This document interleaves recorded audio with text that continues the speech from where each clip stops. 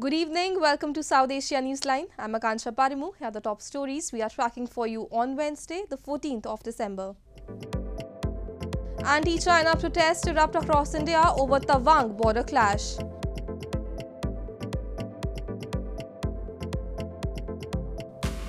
China shocked at Kabul hotel attack that injured its 5 citizens. And Indian Navy chief meets top military leadership in Sri Lanka to boost ties. And now for all the details. Indian groups took to the streets on Wednesday to condemn China after the Indian Army and Chinese troops were involved in a border face-off that led to injuries on both sides on December 9. India's Defence Minister Rajnath Singh has said the transgression was aimed at changing the status quo. The scuffle was first between the two countries since deadly clashes in 2020. Protests have erupted across India against China after the recent clash of the Indian Army and the Chinese People's Liberation Army near the line of actual control in Tawang in India's Arunachal Pradesh state, which India's Defence Minister Rajnath Singh has said was aimed at changing the status quo. Protesters in northern Jammu city chanted slogans on Wednesday against Chinese President Xi Jinping and demanded boycott of Chinese products and strict action against the transgression, during which both sides suffered injuries but no fatalities. Underlining that a ban cannot be imposed overnight, a traders' body in capital New Delhi asked for a systematic closure on import from Beijing, adding that government should encourage products which are indigenously manufactured. The traders said if trade with China increases, the money inflow in Beijing will be used against India. हमारी ये मांग है कि भाई आप एकदम से चीन के साथ खरीदना बंद नहीं कर सकते, लेकिन जो आइटम्स हैं, प्लास्टिक है, फर्नीचर है, खिलौने हैं, जो भारत देश में पहले से ही बनते हैं, आप उनका आयात बंद कीजिए।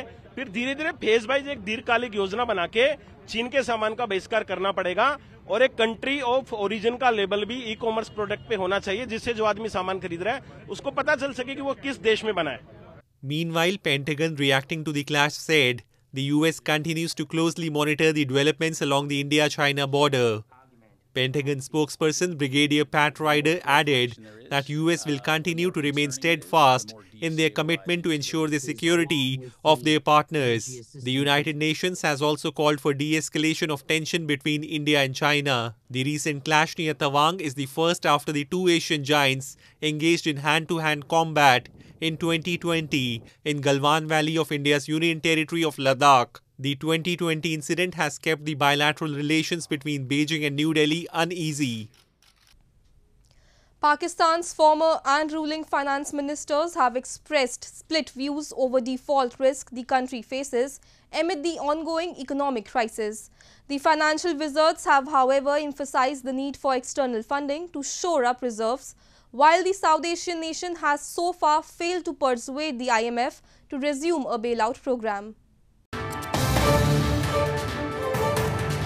Pakistan's former and ruling finance ministers Miftah Ismail and Ishaq Dar have not been able to agree on whether the national economy is still in the red or out of danger. During interviews with the local media channels on Tuesday, Dar's predecessor Miftah Ismail insisted that the default risk would not subside unless IMF, the International Monetary Fund, came to the table. Dar, on the other hand, argued that the country's performance criteria was up to the mark, but Pakistan had eroded its credibility before the IMF due to the actions of the previous government, and the fund was asking for further information rather than just current quarter. During an event in Islamabad on Wednesday, he emphasized that the foreign lenders must realize that Pakistan is facing a forex currency crunch. Bilateral have to understand this is neither Bank of England or Federal Reserve that we can afford that if it goes outside the band or below the band and they intervene and spend whatever they spend or buy whatever they buy, we have constraint of forex reserves. An IMF review for the release of its next tranche of funding has been pending since September, leaving Pakistan in dire need of external financing. Pakistan has failed to persuade the IMF to review the surcharges it collects from them on loans that are not repaid quickly. Pakistan's finance ministry last week said the government had put in place austerity measures aimed at eliminating non-essential expenditure and had been focusing on energy conservation to reduce its import bill.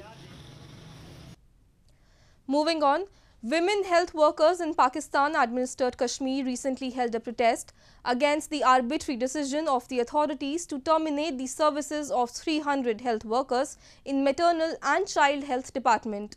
The protesting workers alleged that they have also not received their salaries for the past 6 months, adding that the issue will not only affect 300 employees but their families too. Women health workers of Maternal and Child Health (MNCH) department in Pakistan-administered Kashmir took to the streets over the decision of authorities to terminate around 300 of them. Protesting in front of the MNCH office in the region, the terminated workers alleged their salaries of past 6 months have also been withheld. They complained the authorities made an arbitrary decision overnight after the elections were wrapped up in Muzaffarabad and warned of further protests until the rollback of the decision and immediate release of their dues. रात को इन्होंने notification जारी कर दिया कि इनको फारग कर दें। ये इनका ही भूल है, ये समझते हैं कि हमने इनको फारग किया और ये चले जाएंगे। ये 400 या 300 मुलाजमीन का मसला नहीं है, 300 खानदानों का मसला है। 6-6 किलोमीटर दूर चल के हम जाते हैं, डिलीवरीज करवाते हैं, मरीजों को घरों में जाके चेक करते हैं, तो उसके बाद आज 6 माह के बाद हमें सैलरी भी नहीं मिली और हमें आज कल हमें नोटिफिकेशन जारी हुआ कि आप लोग कंटीजेंट जो भी हैं वो फारिग हैं और आप अपने अपने घरों को जाएं। हमें सैलरी भी नहीं मिली। हमारे साथ इतना बड़ा जुल्म क्यों हुआ है? People in Pakistan-administered Kashmir have long accused they are subjected to discrimination by Pakistan government, which administers the region. The residents of the illegally occupied region say even after 75 years they are denied basic fundamental rights by Islamabad and there is no authority that can address their concerns. China has expressed shock over the attack on a hotel in Afghanistan's capital Kabul this week that wounded 5 of its nationals and has raised strong opposition against any form of terrorism. China has asked the Afghan authorities to make all-out efforts for safety of Chinese nationals and punish the perpetrators. China on Tuesday expressed shock at the gun and bomb attack at a hotel in Kabul, in which 5 of its citizens were badly wounded, and once again asked its nationals to leave Afghanistan. The attack, claimed by the Islamic State militant group in Kabul, ended with the killing of 3 gunmen, the Taliban said on Tuesday. China's Foreign Ministry spokesperson Wang Wenbin, while calling for an investigation into the incident, said the nature of this terrorist attack was abominable. Wang added that China demands the Afghan side spare no effort in severely punishing the attackers and earnestly strengthen the protection of Chinese citizens and organizations in Afghanistan. Meanwhile, UN Secretary-General Antonio Guterres also strongly condemned the Kabul hotel attack and reiterated that the attacks against civilians and civilian objects are strictly prohibited under international humanitarian law. The Taliban-run administration has struggled to stabilize the security situation even after the departure of US-led foreign forces last year ended 2 decades of war in Afghanistan. Islamic State radicals have launched multiple attacks in Kabul, including on the Russian and Pakistan embassies in recent months. In news from Nepal, lawyers' bodies in Nepal have condemned the government's move to bring an ordinance aimed to withdraw criminal cases against people involved in political agitations. This comes as the ruling coalition is trying to win the support of other political parties to secure a halfway majority in the parliament. The Nepal Bar Association and the Supreme Court Bar Association have both condemned the government's move to bring an ordinance proposing to amend the Criminal Procedure Code to withdraw cases filed against people involved in political agitations who have entered into agreements to renounce violent methods. The ordinance by the cabinet has been sent to President Vidya Devi Bhandari for approval. Reports suggest the legislation aims to pave the way for the release of Resham Chaudhary, who is an advisor to the Nagrik Unmukti Party and is serving a life sentence for allegedly masterminding the 2015 Tekapur massacre. This comes as the ruling coalition is trying to win the support of other political parties to secure a halfway majority in the 275-member House of Representatives. A number of political groups, including the Netru Bikram Chand-led Communist Party of Nepal, have also complained that despite getting into peace pacts, some of their cadres and leaders are still languishing in jails. More on news from Nepal. The death toll in a fatal bus accident in Kaavre-palaanchowk district of central Nepal rose to at least 18 on Wednesday. The incident occurred in Bedhanchowk village on Tuesday evening as the bus packed with passengers was returning from a religious procession. The death toll was likely to rise further as many of at least 15 injured were in critical condition, reports suggest. Lying at a distance of about 90 kilometers far from capital Kathmandu, the Bedhanchowk is full of narrow slopes and steep roads. As per statement by authorities, the passengers were returning from a religious procession when the vehicle met with the accident. The police said it had not ascertained the reason behind the accident. In news from Sri Lanka, Indian Navy Chief Admiral R. Kumar, who is on a 4-day official visit to Sri Lanka, met top political and military officials in the island nation on Wednesday to boost bilateral ties. During talks with Premitha Bandara Tenakun, Sri Lanka's Minister of State for Defence, both the leaders discussed issues of mutual interest to boost cooperation.